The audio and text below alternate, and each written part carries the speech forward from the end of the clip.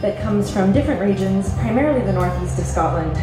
One of the things that I really love about the fiddle music of Scotland is that no matter where you go throughout the country, you'll hear slightly different stylistic elements. So if you go to the Highlands, you'll hear the fiddles playing a bit more like the bagpipes. And if you go to the northeast of Scotland, you'll hear more of the classical music influence in the music and the almost Baroque feel sometimes to the tunes. They have a little bit more of this elegant lift to them. If you go to the lowlands and the cities, you'll get a mishmash of these different styles and folks playing a lot of contemporary tunes really fast. But we're going to play a set for you next that comes from the northeast, and it features a type of tune called a strathspey, which is a style of dance. It's very unique to Scotland, and it has a long step and a little hop in the dance. And so if you listen closely, you can kind of hear that in the melody of this next set. So a few different strathspeys and finishing up with a reel, all for dancing. Hope you enjoy this. This is called the Duchess of Hamilton.